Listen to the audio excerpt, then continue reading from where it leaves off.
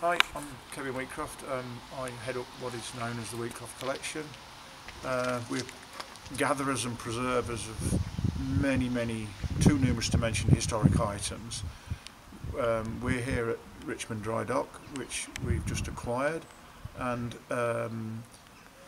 this is a listed property which we want to preserve and use as a base for some of the collection's historic vessels, which is a Dunkirk little ship, an ex-gunboat, and a 1920s gentleman's day yacht. We would like to run this for the preservation of those craft, not as a working dock as such. Obviously this is early days. We're very much in the infancy of our project.